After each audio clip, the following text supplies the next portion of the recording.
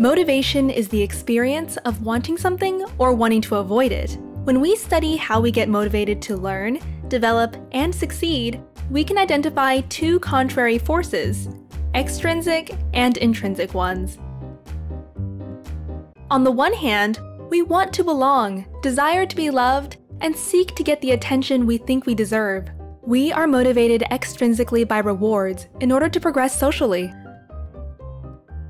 On the other hand, we strive to explore things that are satisfying in themselves, disregarding rewards. We are motivated intrinsically by a natural curiosity which we follow because it feels right. The opinions of others don't matter. To understand why we probably need a good mix of both, let's imagine two 4-year-old children. Both grow up in families that want only the best for their kids, but have completely opposing views on how to motivate them to succeed. Tom's parents believe that all their boy needs is love. To not undermine his intrinsic interests, they never praise him or use rewards. Eventually, they decide not to give him any feedback at all, fearing it could corrupt his free mind. Over the years, Tom develops an immense capacity to imagine, spending most of his time playing by himself. By being allowed to follow his passions, he learns what he likes and what he doesn't. But Tom doesn't learn what others expect and gets easily irritated when asked to do something in a particular way. Mira's parents believe that their precious little girl needs clear rules about what's good and what's not. They see it as their duty to help Mira learn by providing precise and actionable feedback on all aspects of her young life. Mira spends her days in preschool, music, and ballet lessons. Over the years, she gets exceptionally good at the things that please the adults around her. However, since there is neither time to play nor to relax, she doesn't discover her own interests. Being alone bores her. At 14, Tom is independent and begins writing science fiction. He realizes that he isn't quite like his friends and spends most of his time at the library. When he shares his writing, others can't quite relate.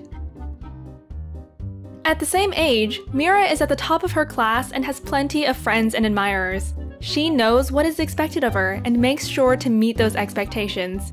Sometimes the pressure becomes unbearable, although that's her secret. By the day he turns 21, Tom has a unique perspective of the world. He is intelligent, but doesn't like to work for money and hence is always broke. He hates the idea of conforming to conventional norms and is annoyed if someone interferes with his creative expression. At this point, Tom knows a lot about himself, but doesn't connect well with others. To him, people seem to follow rules without questioning them, just like sheep. Integrating into the society is difficult at this point, and he begins to search for utopia. Mira makes it into a top medical school where she realizes she'll never be top of the class again. Once that place seems out of reach, her motivation drops and she wonders if medicine actually interests her. Since quitting is no option, she takes up a second major and runs for student council president.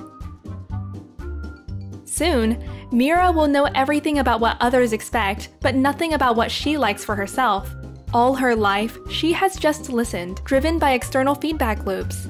At this point, she's almost lost the ability to question the norms of the society she grew up in. Listening to our heart can tell us who we are, but not how to be happy among others. Listening to others can motivate us to be a part of their world, but doesn't teach us if that world is ours. This is why it's probably good for the two to go together. Then we can learn what we want and get the feedback we need in order to stay motivated to explore new roads into a better society. A large body of research shows that balancing the two forces is not straightforward. One meta-analysis of 128 studies examined the effects of extrinsic rewards on intrinsic motivation. While most rewards significantly undermined our intrinsic interest, positive feedback, which is an extrinsic motivator, inspires us to keep going. Put simply, honest words of encouragement get us going, while money or gifts undermine our inner drive. What about you?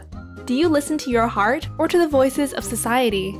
And from your personal experience, which of the two eventually takes your decision? Share your thoughts and check the description to dive deeper into the topic.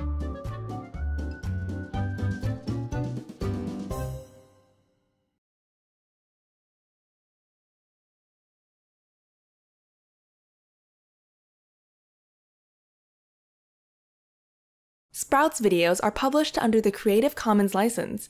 That means our videos are free and anyone can download, edit, and play them for personal use. And public schools, governments, and nonprofit organizations can also use them for training, online courses, or designing new curriculums. To help us stay independent and support our work, you can join our patrons and contribute. Just visit patreon.com/sprouts. Even $1 can make a difference.